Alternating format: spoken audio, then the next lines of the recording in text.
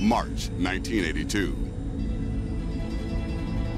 The Soviet Venera 13 space probe nears the end of its 4-month journey to the planet Venus.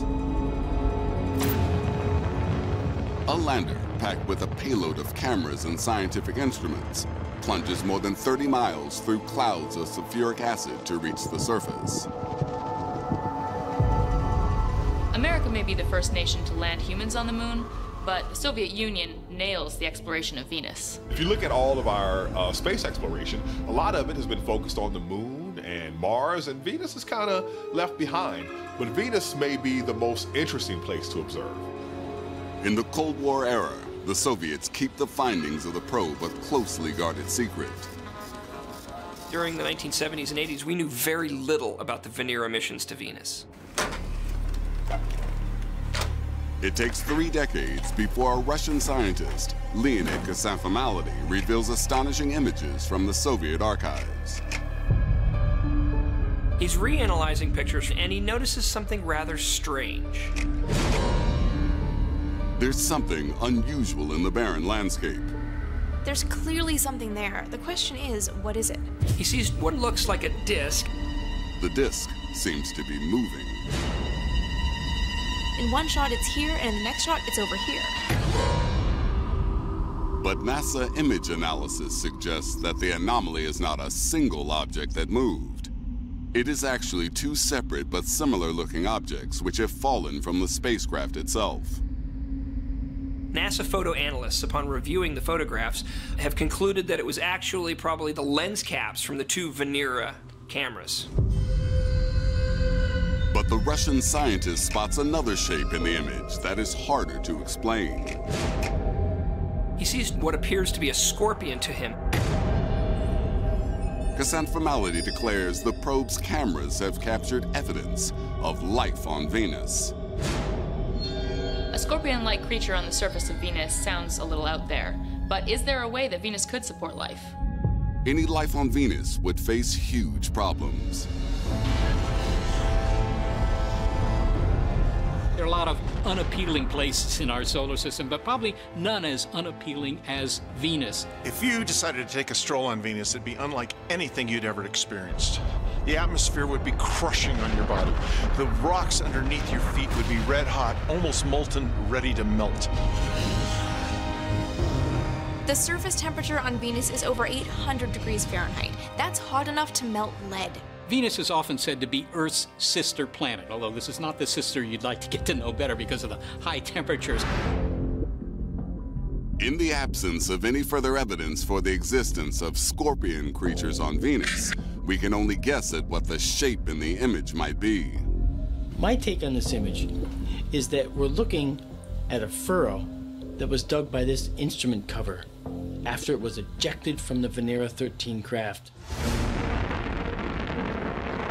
NASA sends its own probe, Pioneer, to conduct research into the possibility of life on Venus. There's an important zone on Venus which is actually surprisingly Earth-like, and that is the clouds, the high clouds, which are occurring at temperatures and pressures that are not that different from Earth's surface. In the clouds of Venus, there are constant rains of sulfuric acid, which would be deadly to most known forms of life, but not all. We do know life on Earth exists in very inhospitable places. So, for example, in caves, you get some bacteria, these extremophile bacteria, that can exist in a very acidic environment, somewhat like being in your car battery. If life can thrive in acid environments on Earth, it can exist within the acid clouds of Venus. Who knows what could exist in the clouds of Venus? It would be a whole ecosystem structured from bottom to top, from the simplest to the most complex. You could have predators flying through. You could have huge colonial creatures living above in the clouds, moving like beautiful balloons floating over the surface of Venus. Who knows, because nature always amazes us when it comes to life. Today, scientists are investigating if Venus could support another form of life, humankind. If humans are going to survive indefinitely into the future, we're going to have to leave Earth. We see in the fossil record that from time to time, much of Earth's life gets wiped out. And the more planets we have, the better. Surviving in the Venusian clouds might not be as far-fetched as it sounds. The source of oxygen is already there. It's just a matter of extracting it from the carbon dioxide. Water's there, nitrogen's there. You don't really need to import any basic life support material. It's all there. You just need to process it. The technology to turn these ideas into realities is already in development. Inflatable modules are already being considered for the International Space Station, so it's not such a big step to imagine that that kind of technology could be used to make a habitat that could float in the atmosphere of Venus. Could Earth's twisted sister become our next home? It's pure speculation today, but we could see at some point in the future a human colony on Venus. Spring 1969. NASA makes the final preparations for mankind's first voyage to the moon. The clock was ticking. You had to reach there to achieve John F. Kennedy's mandate by the end of the decade, sometime in 1969. NASA does not greenlight the mission to put a man on the moon until every part of the spacecraft is rated 99.9% reliable. Everything that the astronauts did had been carefully thought out well in advance to minimize the risk. But members of NASA's astronaut corps have their own private fears. Recently declassified documents suggest NASA was fully prepared for things to go wrong.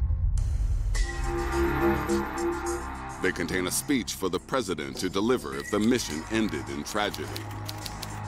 William Safire, president's speechwriter, wrote a speech. That speech talked about the heroic astronauts and how they've given their life for the cause of exploration. It was a very finely crafted speech.